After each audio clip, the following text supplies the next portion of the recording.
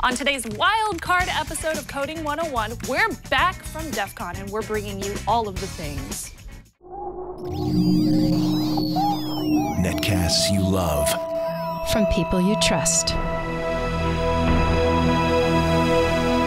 This is Twit. Bandwidth for Coding 101 is provided by CacheFly at CacheFly.com.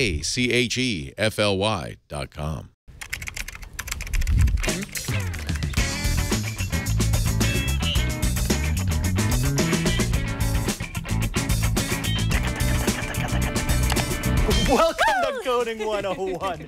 It's the show where we let you into the wonderful world of the Code Monkey. I'm Father Robert Ballecer. And I'm Shannon Morse, and for the next 30 minutes, we are going to get you all, well, not really coded up, but we're going to have some fun with projects and items from DEFCON. And DEFCON, that's right. Now, the wildcard episodes fit between the modules. Now, in the past, we've always done an interview, but we thought we should probably, since this was Black Hat DEFCON week, show you some of the things that both of us geeked out over during our trip to Las Vegas. DEFCON for me is my favorite convention every single year, and I always try to come back with some kind of new knowledge. And since I've been doing Coding 101, I've been learning a lot more about software and the hardware side of things, especially when it comes down to all the different really cool challenges that they have at the convention. Yeah, and actually that's one of the things that I love about DEFCON. If you've never been to DEFCON, it's a challenge-based conference. It's not one of these places where you just go and you sit and you listen to talks.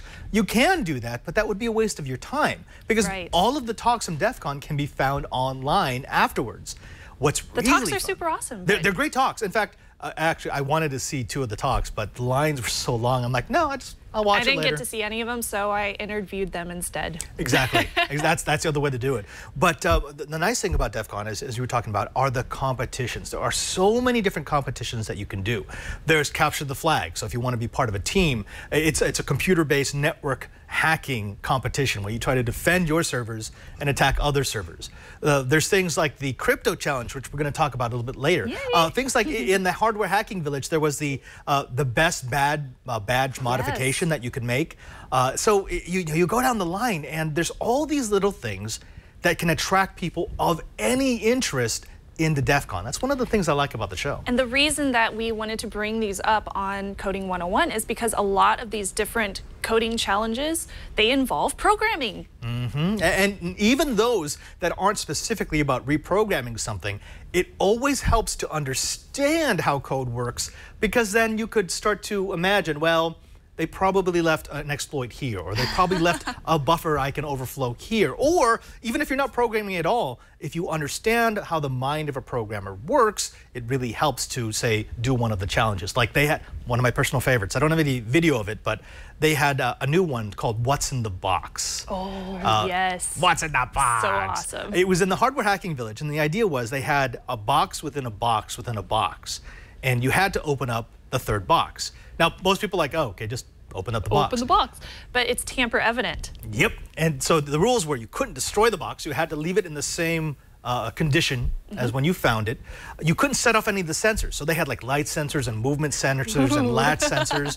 And you had a time limit. It was a 10-minute time limit. So you could watch the people who went before you. So there was the accumulation of knowledge. Right. But it was amazing to see how people quickly learned to defeat the various sensors on each day. It was actually, I really wanted to do that one. I didn't have time, I did but too. next year. Yeah. Now, we're going to talk about something a little bit different. Some of the topics that we got from DEFCON were more suitable for our audience than others.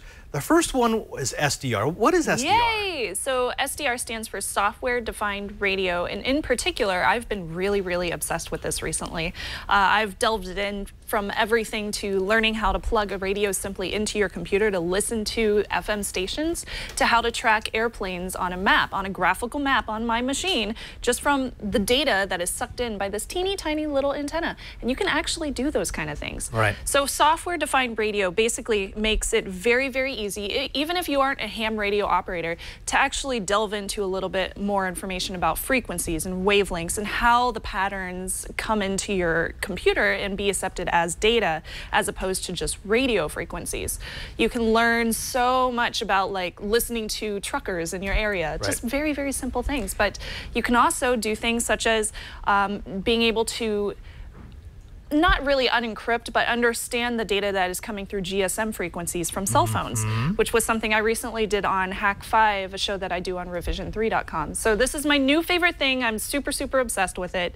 These are about $20 online and very easy to use. And I got mine from Hack Shop. Oh, did you? Yeah, I wonder where I might be able to find the Hack Shop. Well, thank you. I'll find it in the show notes. Thank you. Okay, so one of the cool things about SDR, software-defined radio, is as opposed to what we used to play with, where we had a radio. Giant, big boxes. Yeah, huge boxes, or you had to buy a different set for every series of frequencies you wanted to tap into.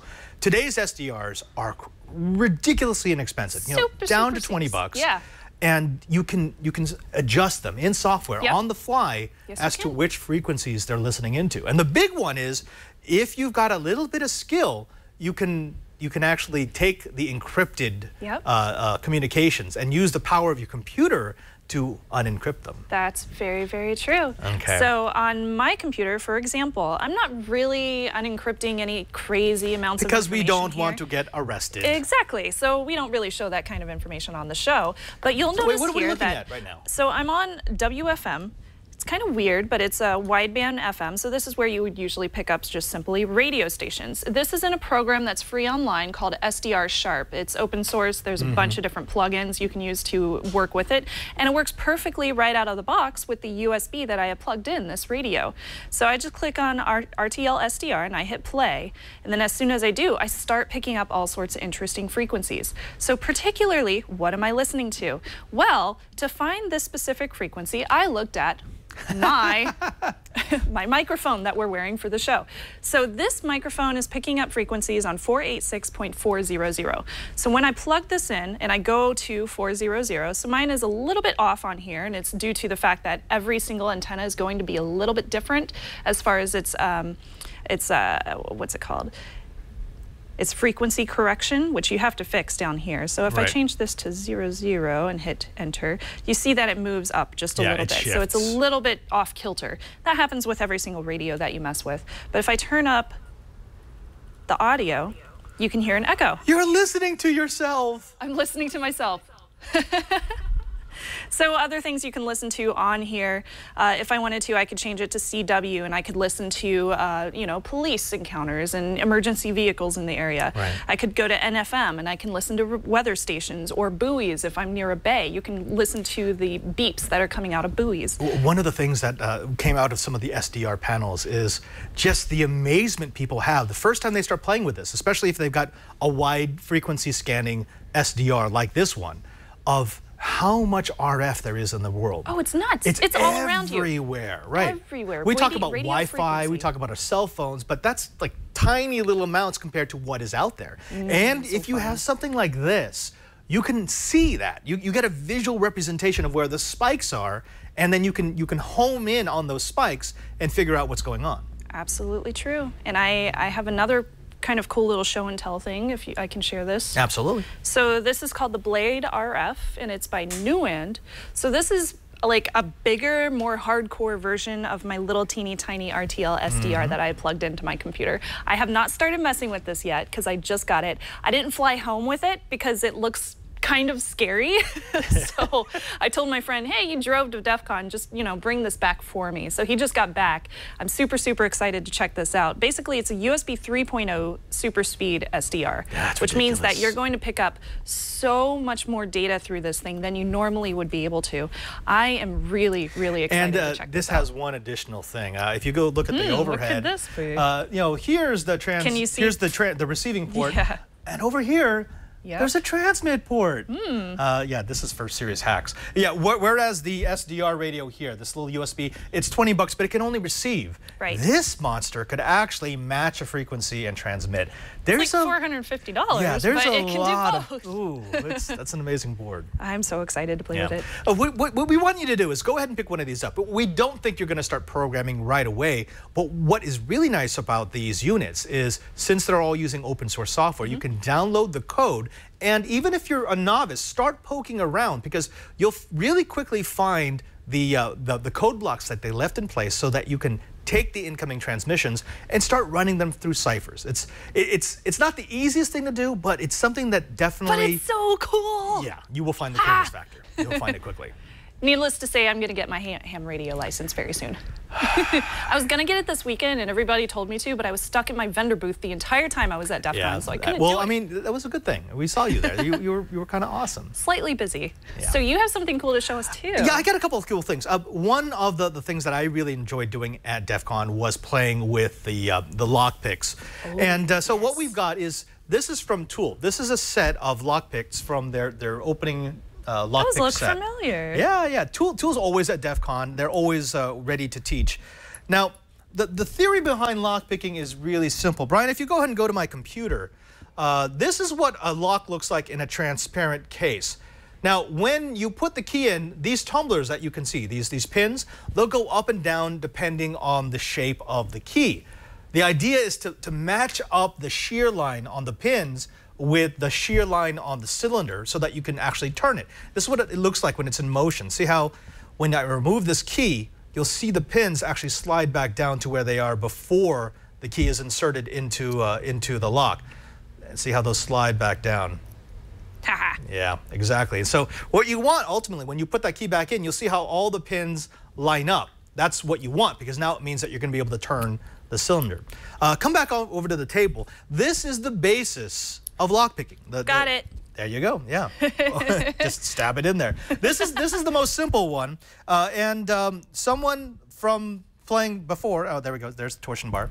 You would just put this into your hand, and you would put the, oh, you turned it already. Hold on. I'm sorry, I unlocked it. And you would put this into the lock, this torsion bar, and you would put a little bit of pressure. The idea is you want to keep some tension so that as you poke the pin up, it'll stay up. And then you take the pick and you just lever yourself up so that you tap that pin, and once you tap the pin, you did it! It will open the lock. Yeah. This is a super easy one. There's only one pin in this, but you can go to like 5-pin, 6-pin, and then this nice little clear lock to practice your groove. Pretty. I think the best that I've done is 4 pins so far. Yeah. I have trouble with 5 pins. They are so hard. I can do 6-pin, but 6-pin will either take me 20 seconds or it will take me 4 minutes. Right. Yeah. And you know, it's very easy to get frustrated and start working. Like one of the things that I brought this for Brian, and Brian's been playing with it, and both of us get frustrated when, you know, you're tensioning it, and then you let up the tension, and you hear the pins fall back in, and you're like, ah, no, so close. Come on! Unless you're Burke and you bend the pins to your will. Yeah, or you could be Burke, who thought it would be cool to just crank on it with a screwdriver and bend the pins. Oh no! It did open the lock, but now I gotta replace it.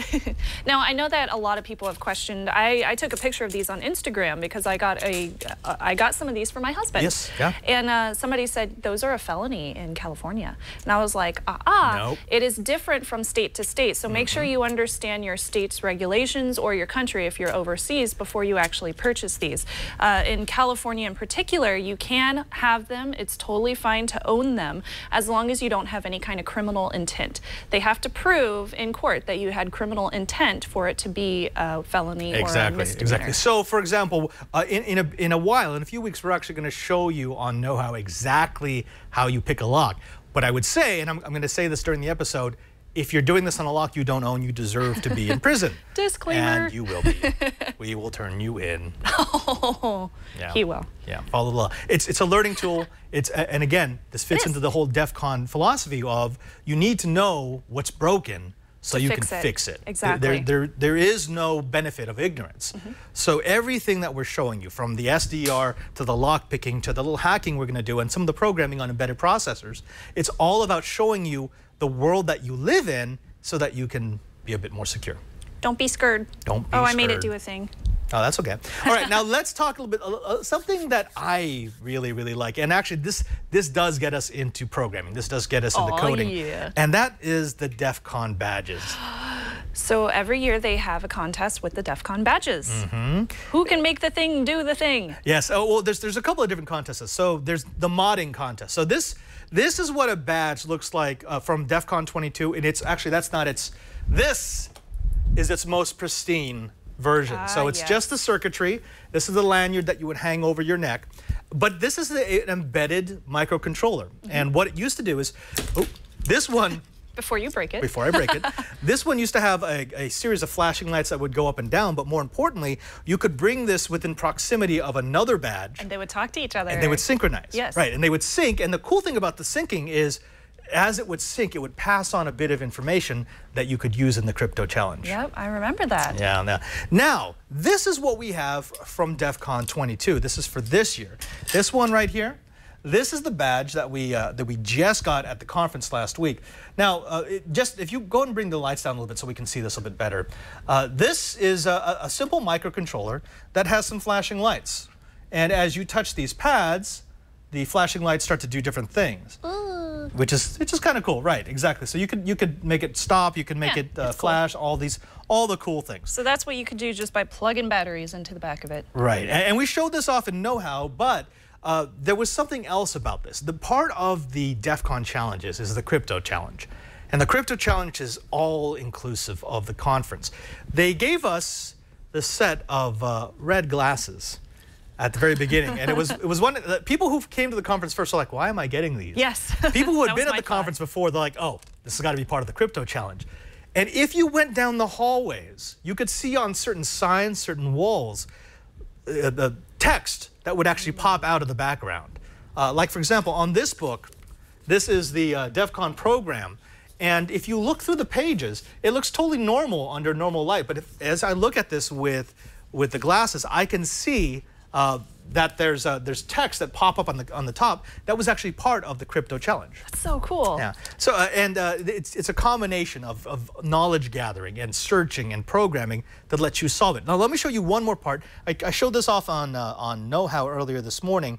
I got to shut this one down. I'm excited. So this is for the badge? This is for the badge, right. Okay. So that connects me to the badge. I'm going to go ahead and jump into a program called, called Terra Terminal. There we go. Are you ready? There we go. And Brian, go ahead and jump over here. Oh, there we go. So what I want to do is I want to connect to the badge as it is, but it gives me this sort of just junk, right? Yeah. Okay, so you can't really do much with that. I can't do much, but then if I have someone on my team for this crypto challenge, I get to tap their knowledge, and their knowledge would be, oh, I've seen this before. This is the kind of gibberish you would get if you were using an old school terminal and you had the wrong terminal settings. So what I'm going to do is I'm going to go ahead and change the settings to something that I know will actually work. I'm going to drop into the terminal. I'm going to change it from CR to CR and LF, that's carriage return and line feed. I'm going to turn on the local echo, and then I'm going to go ahead and change the speed. When I change the speed on the serial port, it should start to communicate properly, like so. Oh, that's awesome. Right. And as we explained on Know-How this morning, these are actually the bits of text that you would see in the old Carpenter movie, They Live. This was the subliminal advertising that the aliens put into signs and televisions. Awesome. And you know, it was the theme of the show. The theme of the show was, look, question authority, question reality. Yep. But that's not it. You also get this. Go ahead and go back to the window. If I touch the pads, the desk. If I touch the pads here, and now go back to my computer, I can make those messages change to hints. Oh. And these were hints for solving the crypto challenge. Name, then the second half of his number. Oh. And this would actually give you, if you did this correctly, it would give you a hint to find the URL that would lead you to the next part of the crypto challenge. That's cool. Okay. Very cool, but that's not what we're here to talk about.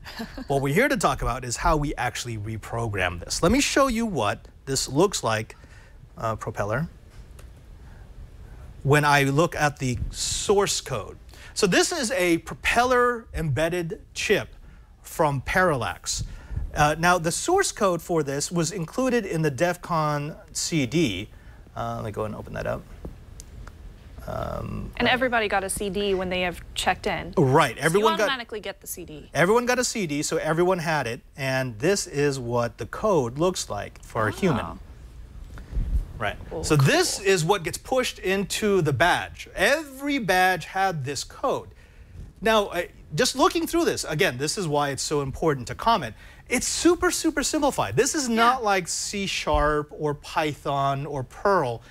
This is speaking directly to the embedded processor. So you have to understand the language of the processor in order to make it work. However, there are a few things that are really easy to change. Like, for example, this. This is all the code that determines what the lights do when you touch the pads. Cylon. Right. So this is the Cylon. This tells me that when I touch pad 2 plus 1, it's going to do. Hold on, let me see if I can get the right combination. Do you need little fingers? Yeah, little fingers, please. These two? No, I want it the one going back and forth. Oh, hold on, let me do this. There we go. Go ahead. Now, so drop the lights a little bit. This is the Cylon code. It just makes this light go back and forth, right? That's cool. Okay. Now go back and go to my code window, and you'll see it's just it's almost like writing ASCII. It's just got this 1001, 001, right? So you can see the active bit going back and forth. So it's kind of like the 1 is the one that's being lit up. Right, and everything else is dark. And right here, I've got the delay. So how fast is this going to go? And that is in milliseconds? Yes. Okay. And I can go from 0 to 255. Now, here's the cool thing. I could, for example, here's a little something, a little code snippet I wrote before. Take this, drop this in here. Oh, you can change it. Yeah, I can reprogram the embedded processor, like so. And now, it's much stronger, but now what I've done is I've made it so that it's 3 lights that are lit up and they go all the way off the screen. And all I have to do is this: run, compile, and then I'm going to load it to the EEPROM, of the badge. Okay. Okay, and that's going to stop. Oh, see how it goes? See it's loading. Yeah. And as soon as it's done, I can go ahead and let's re-trigger that event. There it goes. Oh, that's so cool. See? So it's 3 dots now. It's going to go all the way to one side and off. It's going to wait and then come back. That's awesome. And this is just an embedded controller. This is coding. This is programming. But it's a different kind of programming because it's very, very thin. There's not a big compiler over the top of it. I'm not trying to make this interface with anything else. I'm just trying to control the devices that are attached to this microcontroller. That's very similar to something that I picked up this weekend. Tell me about it. Bam. So this is a bracelet that I got from the DC 801 Club. So it's a group of guys who go to DEFCON and they create really cool different hacks. So I haven't gotten to play with this one too much either quite yet, but it's the same exact thing. It's programming inside of hardware. So they have a chip inside of here underneath, and then on top they have this screen, and what they do is they reset it with the little reset button over here, and then you can program each of these buttons to do something different, and you simply plug it in and then it runs. Yeah. So for this one, for this example, when I first received it, it just says dark matter. So that's the name of one of the DC 801 people that created this cool little hack. And he simply plugs it in with a lithium-ion battery right here, writes the code for whatever he wants the screen to say, and then he can program each of the buttons. That's very cool. And again, that's an embedded device. Another thing I didn't bring on the plane. Yeah. And you know, one of the things that Dark Tangent, he's the creator of DEFCON, and he gives a big keynote every year. He started talking about the simplicity of how we live our electronic lives. He said, like, we're not going Amish. We're not going to remove all the electronics we've got, but we have to start considering why we do things in a grandiose way if we could do it much more simply. Instead of an Ethernet hub for connecting to computers, why couldn't you run a direct cable if that's all that you need? You know, instead of designing a huge cloud API, if you really just want to store something, there's a much better way to securely make sure that no one else can get their hands on it. And one of the big parts of that was, look, let's start looking at embedded devices. Yes. Embedded devices are so much harder to hack, especially since we know the code that goes into it. Why are we not using more of those? I like that. He's a brilliant man. He is a brilliant man. If you go ahead and run the B-roll that we had from DEFCON, I also talked to Smitty. Smitty! And Smitty is going to come on Coding 101 at some point, and he's going to teach us about embedded programming. This was an embedded device that he created for DEFCON for what he called the Darknet. Now, have you ever read Daniel Suarez's Demon and Freedom?